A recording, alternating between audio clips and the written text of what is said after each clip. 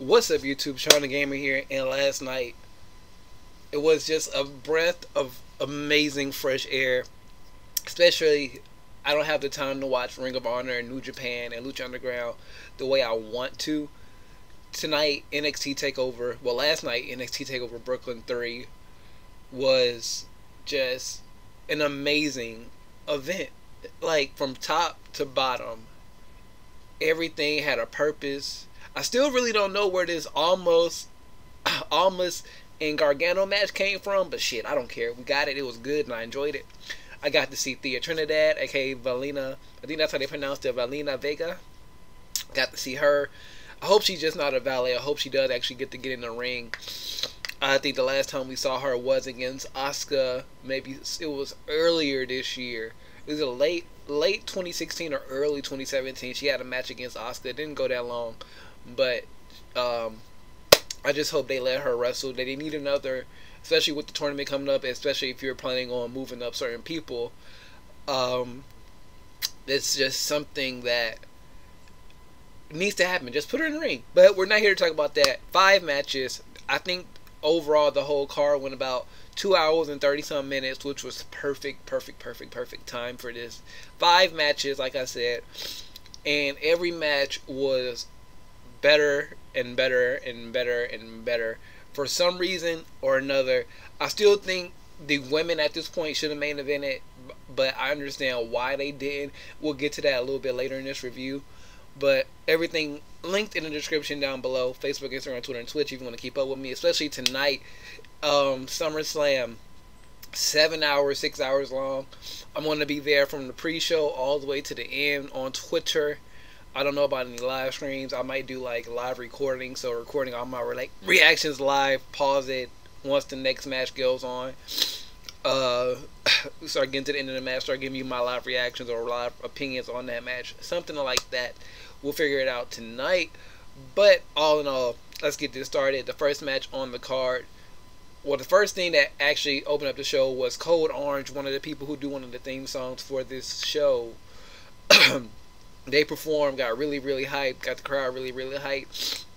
And they gave a full-on performance, and that wasn't the only band that came out and performed, but they did the opening for NXT. They came out, performed for about 3, maybe like 5 minutes. It wasn't bad. It was just something there, something interesting, something special. And the first thing I thought to myself, I remember when they used to do this at WrestleMania, and it used to be good, and now we just get Pitbull and Flo Rida, and it's like, yo. So almost with Thea Trinidad versus Johnny Gargano.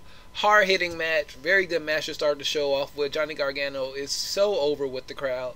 If you really want somebody to be a Cruiserweight champion and somebody who can save that division and somebody who can just do wonders for that division, Johnny Gargano is your guy. I would definitely, if you want to save that division, you need to put Gargano in it.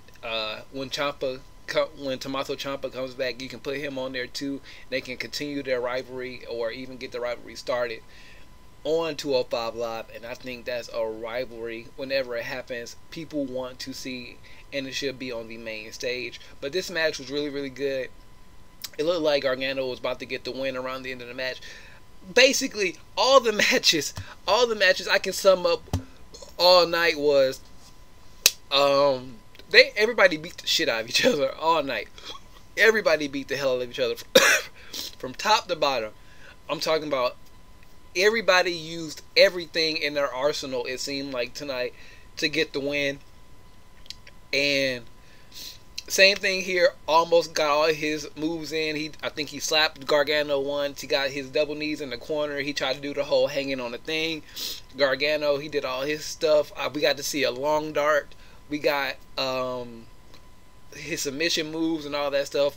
The only thing we didn't get to see is Gargano's finisher, because by the time he was about to hit it, in the most disrespectful thing I've ever seen in wrestling, it was so simple but so disrespectful. And if you didn't catch it, she threw a shirt in the ring, and the shirt was a DIY shirt, and Gargano was like, "What?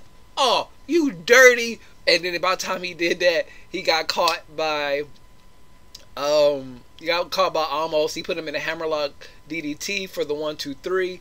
and almost got the win. I believe I predicted him to win just because he needed something, and he needed this win really, really badly, and he got it. This whole tandem, him and Zelina Vega, is going to work really, really well. CN is just a prick anyways, and now he has a manager to go along with it, and she's hot. It's just gonna, oh my god, this is gonna be, they could be the Mexican or Puerto Rican Miz and Maurice or whatever. So really enjoyed this match. Great way to start off the show, but I just really enjoyed it. The match was just, I wish I could describe in detail like normally I would, but everybody got all their stuff in, and it just was good. It was just really, really good. Like I said, almost got the win. Then the next match was actually for the tag team titles. Normally what they do is they'll do the bottom card, the undercard, and then have all three championship matches back to back to back. But you couldn't do that tonight. And once things started unfolding, you understand why. AOP versus Sanity. We thought it was going to be Alexander Wolf and Killian Dane. Killian Dane was on the apron. AOP was kind of like having their way with Wolf for a little while, and then about time he was about to make the tag to Killian Dane. He jumps off the apron. Eric Young jumps on. Tag was never made, so Killian Dane technically was never in the match. So I think they're going to be freebirding it. And Eric Young gets into the match, starts running house, and then, no pun intended, insanity ensues. They just start going crazy. Eric Young, he hits an elbow off the top rope. I think there was one point when one of the Authors of Pain members tried to give a German superplex to Eric Young off the top rope, and Nikki Cross caught him by the legs, so he wouldn't go. And then the other AOP member came in and tried to give him the extra power, and power bomb into the superplex, but he just ended up power bombing his own member, and that's when we got the elbow drop. He did that, and they started diving outside. Eric Young, he did a suicide dive. Then Alexander Wolf did a suicide dive. And then Nikki Cross out of nowhere. I love Nikki Cross. Nikki Cross should be, just for her shenanigans and her reactions, she should be NXT Women's Champion. I still think if they were going to take the belt off Asuka at any point, it should have been in that last woman standing match against Nikki Cross, because she technically wasn't pinned or submitted. So that, that can kind of help a little bit if you don't want to have her lose clean. So if you still want to say she's never been pinned or never been submitted, she could have lost like that. But I love Nikki Cross. I want her to be a champion so bad. But she was about to go do her little tope suicida, and then Paul Ellering, he jumped in, got in the way, and there was some shenanigans. I don't know how she did it, but she actually ended up, Nikki Cross actually got the ref to focus more on Paul Ellering than her. So she went to the top rope, did a crossbody on like Akam or Razor, one of them, and then he catches her as she's falling. He catches her. Big Damo's like, oh shit, what do I do? Ref still distracted in the ring with Paul Ellering. For some reason there was a table set up on the outside. I had to leave for a few minutes to go find clothes. Literally, we went to watch clothes earlier yesterday, and my mom left a whole load of clothes in the dryer, so we had to go back and get those. Came back. Once we came back, we were already starting the next match, which was Black versus Tommy. But this match, it ended like there was a table set up in the corner, like prop laid. It wasn't like propped up. It was like laid flat and by the barricade. And all this was, the only thing that really disappointed me about this was the set. It was just a Raw set with NXT logos on it. It was literally just the Raw or SmackDown set. But I feel like they did that for a reason, to try to see how some of these people interests and things like that, how they work on the main stage. So be expecting a few call-ups from NXT pretty soon. And then the match ended. Like I said, they all did the tope suicidas, Eric Young and Alexander Wolf. They got him back. They got one of the AOP members back into the ring. They did a tag team move. I think it was kind of like a brainbuster-ish type move. I can't really recall. I just watched the match again, but then I just watched Asuka versus Amber Moon again, so that's probably why I can't remember. They did that. 1, 2, 3. Sanity is your new tag team champions. They're celebrating, and then all of a sudden, Kyle O'Reilly and Bobby Fish come out of nowhere and just starts beating up whoever is in the ring. So they just started doing all their tag team moves. You got everybody on commentary. Corey Graves was on commentary for this match. Everybody was on commentary just like, oh my God, it's Red Dragon. One of the most decorated teams in all of the world. They won championships everywhere. They have championship pedigree. They're here to take over the division. So that was the first reveal of the night, is we are going to get Red Dragon. We all expected it. Kyle O'Reilly and Bobby Fish both made separate NXT debuts in a match against against Aleister Black over the last couple of weeks.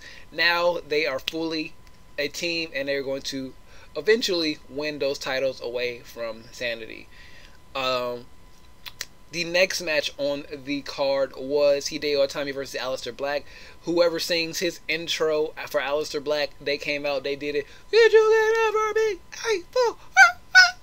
They did all that stuff. And one of the guys who did, first of all, has anybody ever made the comparison of Alexander Wolf and that nigga from Twisted Metal? First of all. And then the other guy in the band who does Aleister Black's theme song, he did like this, oh, I screamed, but his mouth was like all the way on his face. He looked like Majin Buu, or like Super Buu when he gets super pissed and just and that's what he looked. He looked possessed. He looked like a demon. And I mean, I guess it fits because of the music that he does, but he looks like a straight demon. Anyways, this match started with them literally kicking the shit out of each other. They both tried to get boots, then they just started chopping each other, then they just started doing all these different holds. They started going back and forth, like, I'm gonna kick you first, no, I'm gonna duck, then I'm gonna kick you, no, I'm gonna duck, then I'm gonna kick you, well, I'm gonna do a leg sweep, I'm gonna block your leg sweep. They just started going back and forth with each other, and they just beat the hell out of each other. And Aleister Black ended up with like either a fractured nose, broken nose, because that thing was leaking for the rest of that match. Like just stiff shots everywhere, hard blows. Hideo went for the GTS, but it got blocked. At one point, around the end of the match, like I said, everybody got all their stuff in. So everything you expect out of these two, you saw. Around the end of the match happened. Tommy was going for the GTS and the crowd popped really hard for that, but he Black got out of it. Just some more devastating kicks. At one point, I think he got out the GTS and then just did this spinning heel kick. It wasn't the Black Mass, and he just it just floored Tommy, and everybody was like, go for the pin, go for the pin. But he started climbing the rope just to make the match go a little bit longer. And then I think there was just some more kick attempts from Tommy, just some more hard strikes. And then Tommy just got big headed. He was like, respect me, because he just started kicking the shit out of Aleister Black. Excuse my French. He just started beating the shit, like with the kicks, the chops, all the blows, everything you expect. They just beat the shit. He was like, you will respect me, you respect me. And he turned around, and right into a Black Mass, like I believe. And he screwed himself over. But it was just a good match, as you can see right here. I should have scrolled up so you can see. Oh wait, that's a spoiler. Where is it? Oh God. Well, whatever. They just beat the shit out of each other. Plain and simple. Plain and simple. Here we go. Like I said, the match started off with these two just trying to kick the shit out of each other. It was just one point in the match. At the end of the match, Tommy just got too overconfident, got too cocky. He started screaming, respect me. Black Mask, 1, 2, 3. Aleister Black is just sitting there. He did his little Indian fall after the match. He was just like, what the hell did I just go through? Why are these people so good? First first Bobby Fish, then Kyle O'Reilly. Now this, I can't do this no more. He just sat down and was like, I need to rethink my hobby. I need to rethink my life. I need to rethink my career. And it was just a great match. So then we go on to probably my unexpected match of the night, because at this point I'm like, okay, like I said, Hideo Itami versus Aleister Black is going to be match of the night. Nope. We get Asuka versus Ember Moon. Now, at this point, I realized something. Oh no, I realized this during the Bobby Roode Drew McIntyre match, but Asuka really highlighted this for me. All the champions, for the most part, down at NXT, have been batshit crazy.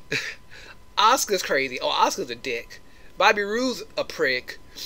Sanity's crazy. Samoa Joe was crazy. Finn Balor, he had a demon. He was crazy. Sami Zayn, he was normal, but he didn't last very long. Nakamura, crazy. Asuka, crazy. Charlotte, she thinks she's a queen, crazy. Paige, see what happened with her, crazy. Tommaso Ciampa of DIY turned out to be crazy. AOP, big crazy monsters. Everybody's crazy in NXT. And then you look at this picture right here of Asuka, it doesn't help the case of saying, oh no, all the NXT champions are crazy. Look at this. Look at this face. Look at Ember Moon. She's in pain. And you look at this face, it's like, yeah, another day in the office. But it wasn't another day in the office.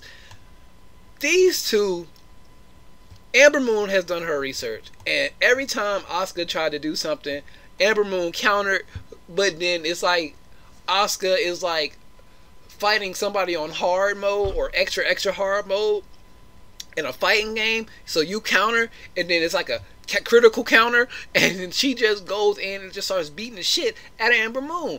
At one point early in the match, they're outside the ring. Ember Moon gets caught with a goddamn fish hook suplex on the steel ramp, so her arm is pretty much out of it the whole match. Asuka keeps working over that arm for her Asuka lock or that chicken wing, not the chicken wing, that arm bar. Ember Moon's biggest problem in this match is she didn't come in with a submission move. If she would have came in this match with at least one or two good submission moves, she probably would have won, but she didn't. That's why she lost. So Ember Moon, Asuka, they're going back and forth. Asuka is really getting the better of Ember Moon. Ember Moon is trying. She keeps countering. At one point, Ember Moon, she just really does get the better of Asuka and hits her with the Eclipse. And you should, the sequence of faces that Amber did when she was hitting that Eclipse, the first one that she actually hit, was hilarious. Her first look was like, yeah, bitch, I got you now. Hit her with the Eclipse. She goes for the cover. Start like, I got it. La, la, la. Tongue all out. She's doing her best Jordan impression. Goes for the cover. 1, 2. Asuka kicks out. I started to cry for Ember Moon because the look on her face, because she thought she won. Like I said, she's doing, I got it. 1, 2. Kick out. And then her face went from happy to, I'm about to get my ass whooped. I can't do this. I can't do this. So she tries to hit another Eclipse. She does that thing. Asuka gets up, puts the ref in her way again. Ref gets out the way. Amber hits a crossbody instead. Gets the 1 and the 2. Doesn't get the cover. Then Asuka gets the roll up, grabs the shorts. 1, 2. Referee sees Asuka grabbing Ember Moon's tights. Says no. Then Asuka's like, no, I didn't do it. Bam! Super kick. She gets caught with a super kick right into the cover. 1, 2. Kick out again. Amber is like livid. She's crying. She's like, I don't know what to do. I think at this point, she tries to go for another Eclipse or something like that, but Asuka's laid out. No, she goes to pick up Asuka at this point, and Asuka's laying in wait. She gets Amber Moon in a armbar. Amber Moon gets into a cover. 1, 2. And Asuka pops up, put her in the Asuka lock. Amber's trying to escape, but to no avail. She had to tap out, and Asuka is still undefeated. I'm telling you, the last 5-6 minutes of this match, I was praying. I was praying to the Lord up above, please let Asuka win. Please let Asuka win, because it just started to get to the point where Amber Moon was doing all these babyface things. Asuka tried to put her in the Asuka lock earlier in the match, and she reversed it and tried to put her into an Asuka lock. She tried to put Asuka into an Asuka lock, which really is a cross-face chicken wing with her body scissors. But they did everything, like, they beat the shit out of each other. And Asuka came this close to losing the title. That close. If Amber Moon would have had her own submission move, she could have probably made Asuka tap out. But she did, and she paid for it. And Asuka is still your women's champion in NXT. And for the main event of the evening, which I don't even think I can, well, it doesn't matter. We had Bobby Roode versus Drew McIntyre, which should have been the second to last match on the card, but we got this ending. They beat the hell out of each other. Needless to say, like I said, everybody got all their stuff in tonight. Everybody looked good. End of the match happened. Drew hit the Claymore on Bobby Roode. Didn't work. Bobby Roode rolls out the ring because he tried to hit another one on him. Starts getting the upper hand on McIntyre. He's down. He's hurt. Then Bobby Roode tries to hit another. He hits a Glorious Bomb. Doesn't work. He gets him back up. Hits another Glorious Bomb after the first one didn't work and only got a 2 count. He hits another one. He rolls over. Still has him hooked, and he's about to hit another Glorious Bomb. But Drew pushes him away, gets a little bit of offense in, and then hit him with a Claymore. 1, 2, 3. Drew McIntyre is your new NXT champion. So this match, it was decent. It was okay. Should not have been the main event. It was still a very good match between these two. But the ending is what got everybody talking, as you can see on your screen. Adam Cole, baby! Bobby Fish and Kyle O'Reilly came in, jumped Drew McIntyre, got Bobby Roode out of the ring, and we all thought that it was going to be Roderick Strong that comes in and costs Bobby Roode the title or costs Drew McIntyre the title. Nope. Adam Cole, he just comes in, beats the shit out of everybody. Red Dragon helps, and they go off the air with Adam Cole holding the NXT title over Drew McIntyre and drops the belt, and then they just proceed to go off the air with them. Those three standing gloriously, no pun intended, in the middle of the ring over a fallen champion. So Adam Cole has officially made his debut. This is supposed to be leading up to, well, I guess it did lead up to a little faction of Ring of Honor guys. They brought up Ring of Honor a few times. And overall, I really, really want to say this was a perfect show. I really, really want to say this was a perfect show. But there were just a few things missing. Like I said, the match itself between Bobby Roode and Drew McIntyre, even though it was really, really good, like I give it like 3.5 out of 5 stars if I had to give it a rating system, almost 4 stars. I would give it a really high match score. I'll give Asuka versus Amber Moon like 4.5. Everything else on the undercard was like 3.5 or 4 stars as well. I just think Asuka and Amber Moon should have main evented. I understand why they didn't main event, but they didn't main event. It was just a few little, like if the set was a little bit different, it wasn't just a plain Raw set. If just a few little things, I could say this was a perfect show. But it was the most perfect show we've gotten in WWE all year, I want to say.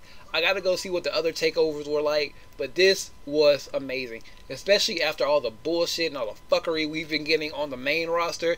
This was life. And now I have to sit and watch 6 hours of SummerSlam. I'm thinking about watching NXT like twice. I'm thinking of watching TakeOver twice, because I'd rather do that and then sit down and watch all the shenanigans and the bullshit that's about to happen tonight at SummerSlam. But I got people texting me. I got shit to do. I just wanted to get this review recorded. Hopefully it'll be up before SummerSlam or before Monday Night Raw. Between there, recording this Sunday morning. Like I said before, everything linked in the description box down below. Facebook, Instagram, Twitter, and Twitch. If you want to drop a dono, help out the channel, there is a PayPal link. A PayPal link linked in the description as well. What did you guys think of TakeOver? I'm sorry I couldn't get like as descriptive as I wanted to in these matches, but everybody got all their moves in. Everybody beat the hell out of each other tonight. It was just a great show. If I have to give it an overall rating, I'd probably give it like a 7.5, 8 out of 10. Just because there was a few things that I would have changed up, and probably go more in depth on that once I review the whole weekend, review SummerSlam, and we go from there. But like I said, comment down below what you thought. What was your favorite match on this card? What match did you think was going to steal the show?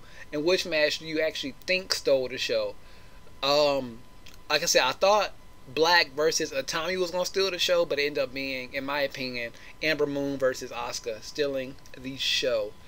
Everybody, well, we have 2 new champions. 2 new sets of contenders for those championships. Asuka is still on her reign of dominance. It's just a good time to be in NXT. It's a good time to be a fan of NXT. And I'm really looking forward to this next phase of the yellow brand under the WWE umbrella. Share this video out with your friends so they can get in on the conversation as well. If you're new here, please subscribe. And if you are new here and you did subscribe, also hit that notification bell to know when a new video goes live on your news feed. Leave a like if you enjoyed this review. Leave a dislike, but also leave a comment saying why you dislike this video so we can improve in the future and give you guys the content that you deserve. All that being said, I am Shawn DaGamer, and I am out of here.